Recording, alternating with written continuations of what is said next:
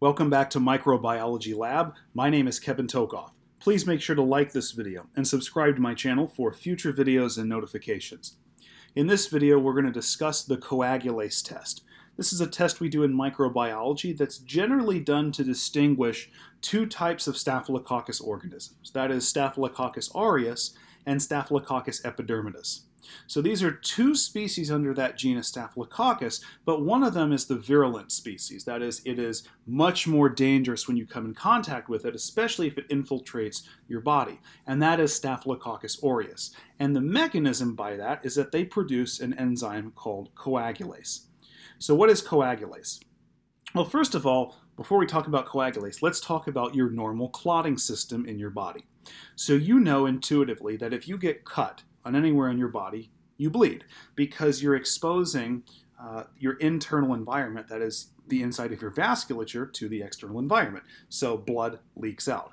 But that's not good if it continues to leak out, so we have to coagulate and produce a clot.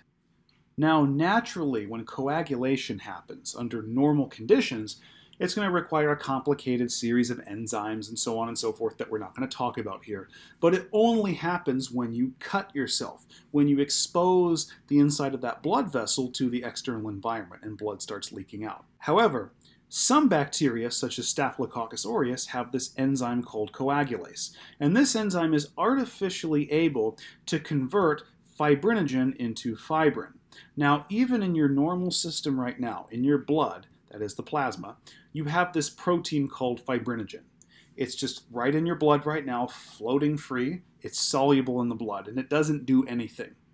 But in your body, when you actually cut yourself, this cascade of enzymes that are involved in coagulation, they cause fibrinogen to convert into fibrin. And when these fibrin individual units come together, they actually form a visible clot. And this is actually what prevents further blood from leaking out of your vasculature and into the external environment. The problem with coagulase is that it's able to bypass all those normal mechanisms in your body and artificially convert fibrinogen into fibrin. And this occurs without a cut. So this is occurring abnormally. So if you had an organism in your body, such as Staphylococcus aureus, somehow made its way into your blood, and it did have this enzyme coagulase, it could actually convert fibrinogen into fibrin, producing a clot inside your vasculature. And that's a problem, because now you have a clot that's floating free throughout your bloodstream. That's called an embolus. And if that embolus was to go into your coronary arteries, it could produce a heart attack.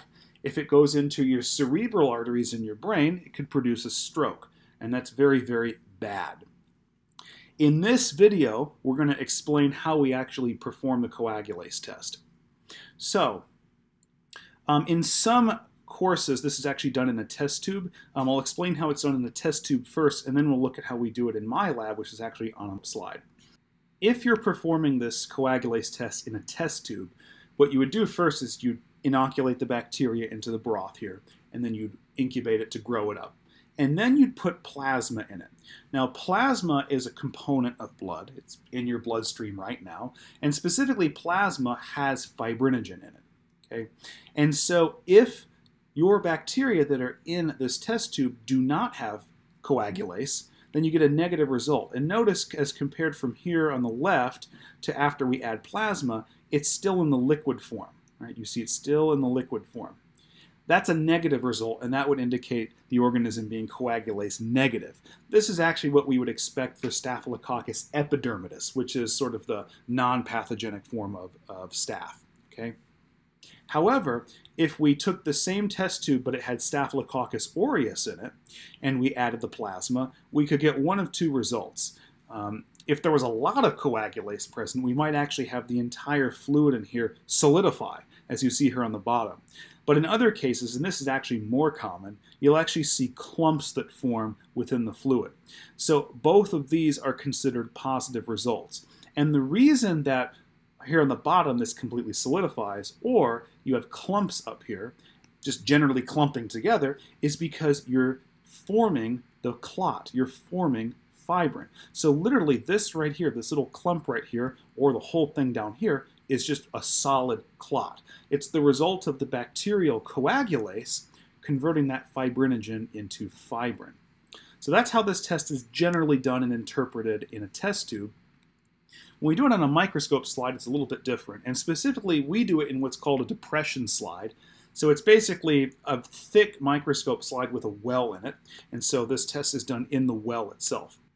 Now, when you run this test in a depression slide, all you're going to do is you're going to mix together the plasma with your organism of interest, such as Staphylococcus aureus or Staphylococcus epidermidis. And you just mix it for a few seconds and you observe the results.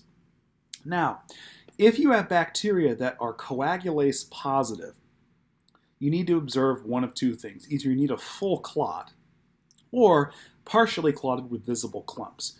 Over here on the right side, we actually see a bunch of clumps here within the fluid of the plasma.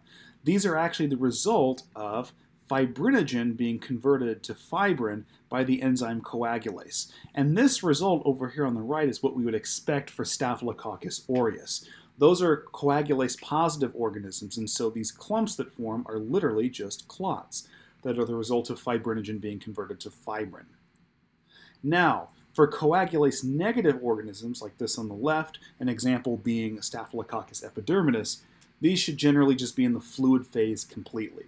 And so if you get a result that looks like this, that's going to be coagulase negative. Those organisms do not have coagulase. The key with this test is when you're looking at it on the slide, you're looking for these little clumps like this. And if you don't have those, you're going to assume it's a coagulase negative organism. All right? So, hopefully this gave you a good understanding of how to actually interpret the coagulase test, whether you're running it on a slide or running it in a test tube, and a little bit about the theory of the test itself. Please make sure to like this video and subscribe to my channel for future videos and notifications. Thank you very much.